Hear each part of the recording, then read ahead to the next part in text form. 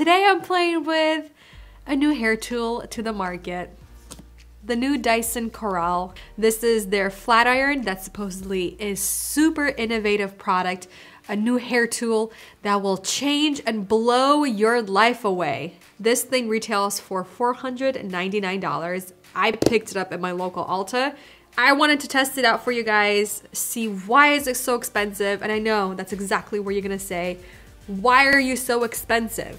Supposedly, this is the only straightener with flexing plates that shape to gather hair. Let's try her out.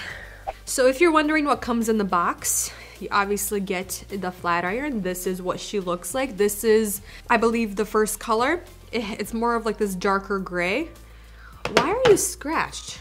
That's not cool. So this right here is what it looks like when it's locked. And then also what comes is your little charging dock station. This is what it looks like when you plug her in. And it just charges. You can see it's fully charged. I already charged it to make sure before we film this video. And then this right here is the charger, the magnetic charger, that you can also just put right onto the flat iron, and it also swivels, which is really nice, but it's not that strong. You see, I kind of lifted up a little bit and it came off. So I'm not sure you can style with it on while it's charging, because it does come off pretty easily, like without any force. So there's a little switch right here. It unlocks. This right here is the battery.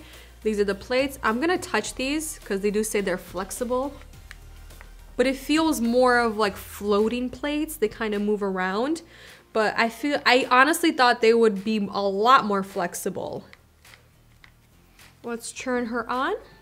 Little on button right there. And now they do have heat settings. They have 3 temperature settings, 330, 365, and 410. We're gonna go up to 365 because I am going to compare it to one of their competitors, or they compared it to.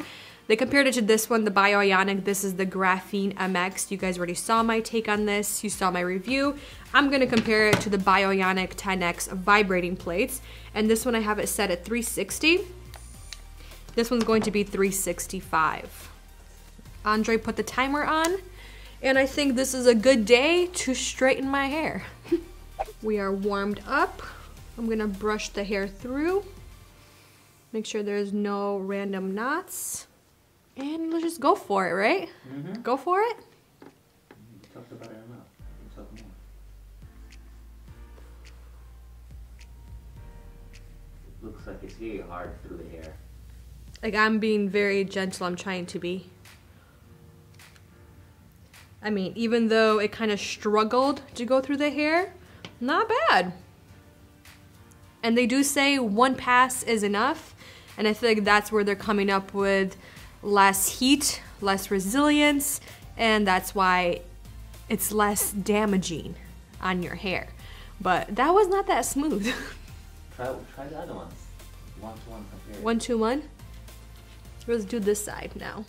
And I don't have any product in my hair. This is just, my hair is just very randomly curled and textured. I mean, you guys see how smooth that is, right? And I feel like I'm going a lot faster than the Dyson. I feel like the Dyson did a better job though. Especially towards the bottom. Pretty much lower. Yeah, it kind of forced me to go really slow on that. Yeah, there you go. Second pass is beautiful. Very smooth. Okay, I honestly thought these plates were gonna be a lot smooth. I thought these plates were gonna be very smooth, and they're not. Like, it's creating a lot of resistance. I feel like it's pulling the hair also.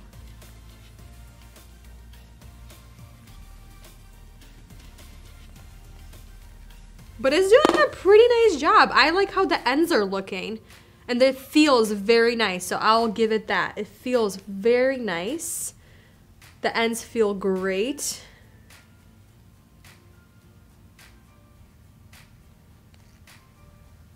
Just gonna get those pieces underneath.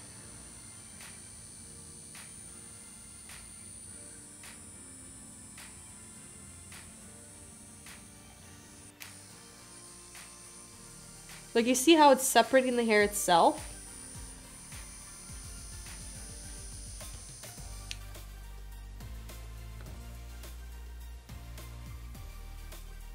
I think the hair is, I'm barely pressing it and I feel like it's still having quite a bit of a hard time, but the hair does feel very smooth.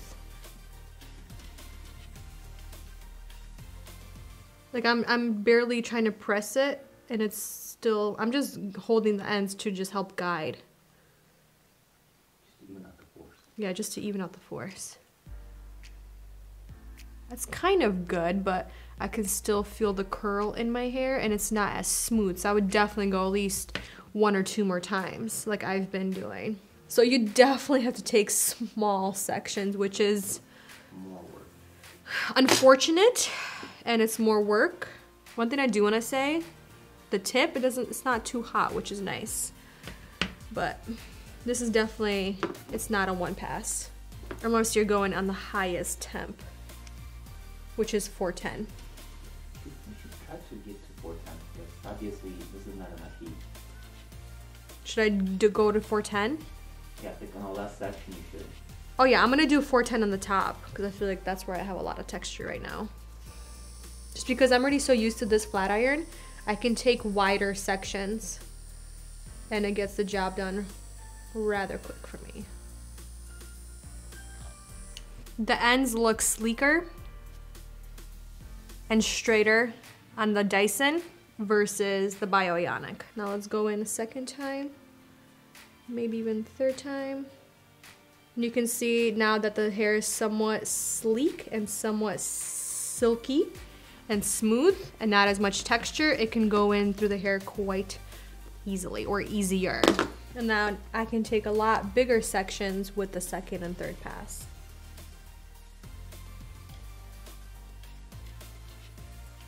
All right, I'm gonna keep 400, 410, and we are pretty much a little bit less than half on the battery.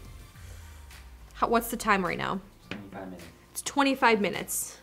All right, so it's heated up to 410 because you heard that little bloop bloop, that little beep.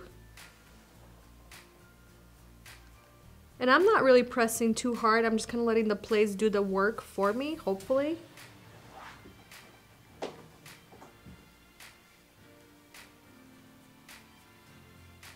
Once you get into the higher heat setting, it has a little bit of that that burnt smell. That could be the leave-in conditioner, that could be the oils that I have in my hair from 3 days ago.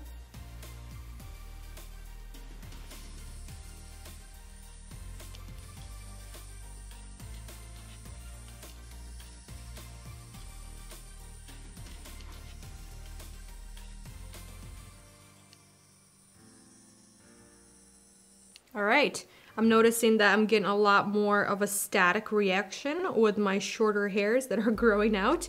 On the Dyson side, there is a little bit right here on the Bioionic side, but it looks very smooth towards the top. And then once I bring the hair forward, you can see that the Dyson side, it looks very sleek from top to the bottom of my hair versus the Bioionic. You can see it still has a little bit more volume, which means it's not as straight and it's not as sleek in comparison to the Dyson. They feel very similar, but when you touch the hair 1-to-1, you can see that the Dyson, even I can feel the Dyson's a little bit smoother, it's softer. I think I'm just gonna continue, finish this off, and I'm gonna keep it at 410 just to finish it off a little bit faster because I still want to curl the hair.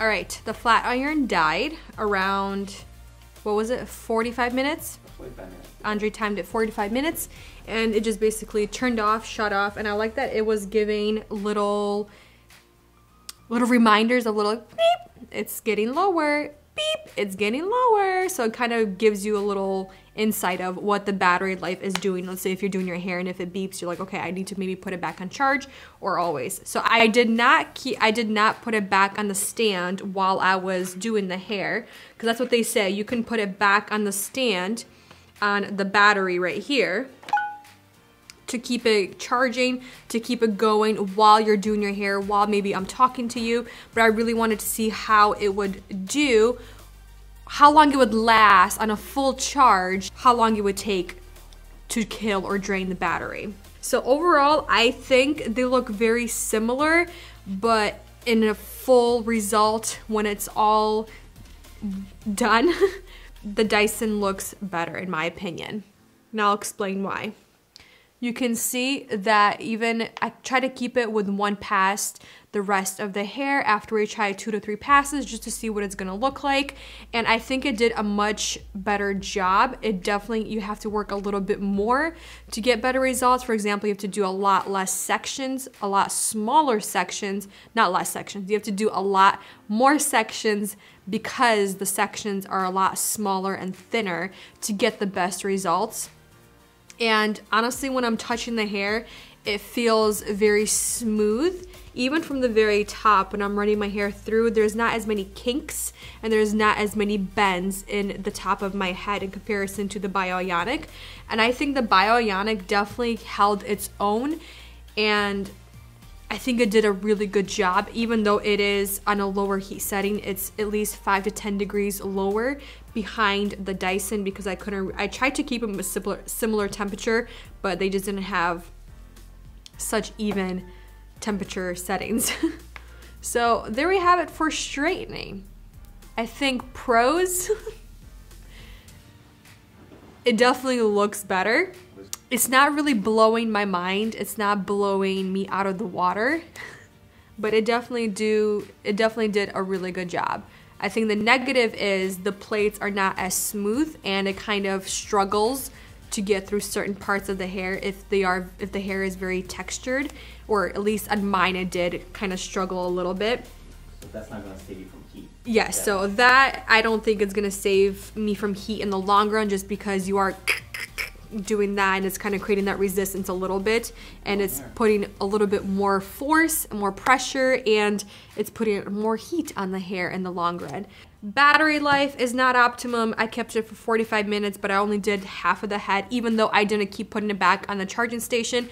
I just kept it on my table and then didn't use it for those minutes that I used the Bioionic. So I feel like a lot of people with really thick hair, really coarse hair, really unruly hair, very curly hair, you are gonna basically be rushing and you're gonna be trying to defeat the time for the battery life. You're basically going to be battling the battery and see which one is going to prevail. Either you or the battery is going to win in the end.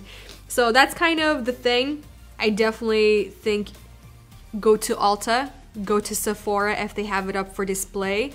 Literally see if you can try it out. I don't know if they're gonna let. I'm not sure how many places there will be for you to test out this product, since it is regarding hair. I do think some places are letting you test it out on your hair before you buy it, which, I mean, I would hope you could, right? But then somebody would have to sanitize it, clean it, you know what I mean? So it's so expensive, you know what I mean? Just looking at the packaging, looking that it's already scraped right here. You know what I mean? Like this is not the most fanciest packaging, but I do like how they hid the battery right here in the center. It kind of hides. I like that it closes really nicely. I mean, just everything Dyson does, they do a really fabulous job. All of these little buttons, all these little switches, they feel, and they feel very substantial. They feel solid and they feel good, you know? Even just this little magnet thing. That's beautiful, and I love that it tells you that, hey, I'm charging, I'm intact, I'm good to go. Just everything, it feels good, you know? Just some things don't feel luxurious. That's kind of what I want to say. But overall, I think it's really nice. I do like all the little features that they have added, like the OLED. It's just, I think it's an overkill. Like, why do you need an OLED screen? But I do like that they have the temperature setting. It tells you, I like all the little reminders that it gives you. They're not annoying. They're very simple. They're very like, hey, I'm here. I didn't forget about you. You know what I mean? And then they also have this airplane mode. So if you travel a lot, I'm not gonna touch it, but you basically pop this out and you're good to go to travel with it. So the battery basically turns off. It does its own thing so it doesn't combust or, you know, whatever else. So it's TSA approved, all that good stuff. So I'm just gonna put this, just gonna hide this back down. One last thing I wanna mention. I wanna mention that I appreciate the cordless feature. I've already tried out so many cordless hair tools, and my appreciation just for them grows deeper and deeper because they're super convenient and they really cut the time so much in styling the hair, because we don't think about how much this cord takes away from us in terms of, first of all, convenience factor is massive. I don't have to sit here and look where my nearest outlet is. I have to have something close by. And then also it does get in the way. You find yourself, or I find myself, always fixing the wire, the cord from left to right, from back to front. With the cordless tool, it's not there. You don't have to worry about it. You know what I mean? You're free to do as you please. Yes, they're a little bit more heavier. They're definitely a lot pricier because there's not as much competition on the market, and batteries, they're so expensive, and there's only so many people that make batteries for certain hair tools. So is this worth $500? So Andre and I kind of talked about it. All Dyson products, they're very expensive, right? Let's just start with their vacuums. Their vacuums can range from what, like $299 all the way up to $6 or $7.99, I believe. They're expensive vacuums, and we have a cordless vacuum and we have a corded vacuum. They both work phenomenal, but the cordless vacuum, the battery sucks. Like, I mean, it's not great whatsoever. And the more you use that vacuum, and especially on the max suction, it dies even faster, even if you do let it die out and then you charge it to the full charge.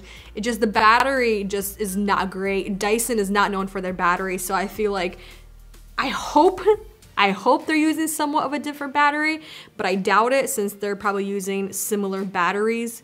But then the corded vacuums, those are phenomenal. I still haven't had an issue with them. They have great suction. They're one of the better vacuums that we have tried. And then their hair dryers. I have their air wrap that I love and I still use to this day. I think it's one of the most innovative designed tools to come on the market for hair. It's phenomenal. And then their original supersonic hair dryer, it's one of the most powerful.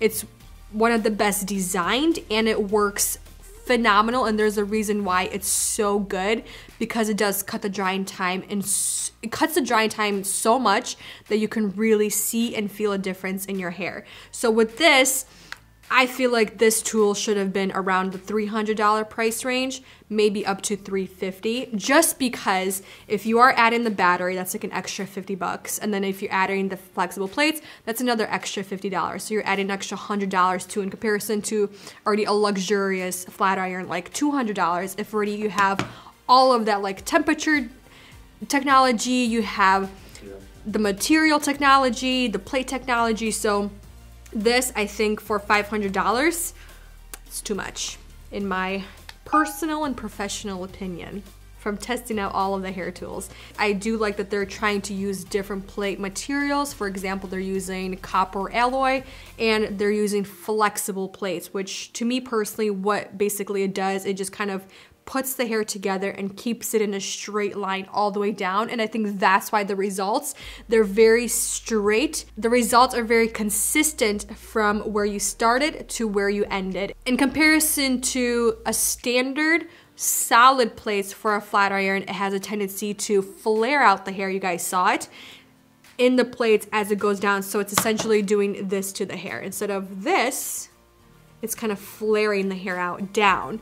So it's not as even or consistent from where you started with the flat iron to where you ended.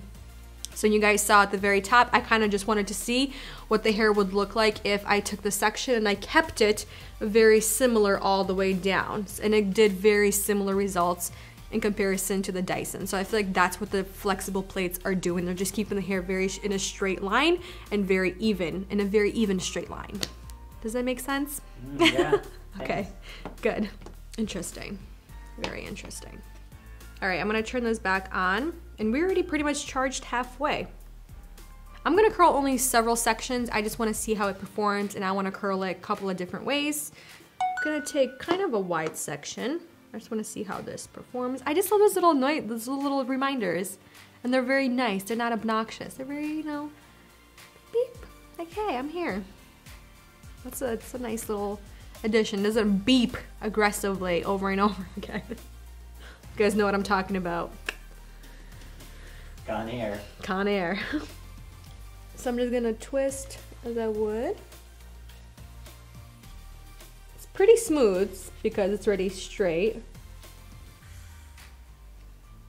Yeah, I mean, why wouldn't it curl, right? Did a really good job. I mean, yeah, it's good, but it's already super smooth. I definitely want to try this when my hair is a little bit more textured, like I had previously. And now we're gonna try to curl it going like this. See, even that way, you see how it's keeping the hair all together? It's not fanning the hair out. And I'm not really having a hard time with it because it's keeping the hair all together. It's flexing the hair together in that one straight line, straight motion. Yeah, I mean, it's beautiful. What can I say, right? It did a fabulous job. All right, you guys. I think I'm gonna end the video here. I think I've said pretty much what I wanted to say. I'm definitely gonna keep using it because A, I bought it, and B, it's gonna be sitting right here on my table on its little charging station. Always charged, fully charged. And put you back on the charging station. Back to your home where you belong. All right, you guys, thank you so much for watching this video, for spending time with me. I know this was more of a lengthy, in-depth review, but I wanted to give it a very fair review, a fair shot, and compare it to one of the better flat irons on the market, in my opinion. That is just a very straightforward flat iron that also has vibrating plates, and it's also quite expensive, but it's a really great investment in my opinion. But what do we think? Do we think the Dyson do we think the Dyson flat iron Corrale is overpriced? Do we think it's an investment? Do we think it's just right there where it should be, since it is a Dyson and they put a lot of technology, they put a lot of design, they put a lot of brain and a lot of engineering behind their work? It's not just a white or private label product. They really put a lot of money behind their product. So I think a lot of that pricing does stem down to how much money did they invest before they even put this tool out on the market. So, but for now, you guys, thank you for watching, spending time with me again, and I appreciate all of you, and I'll see you in the next one very soon. Bye.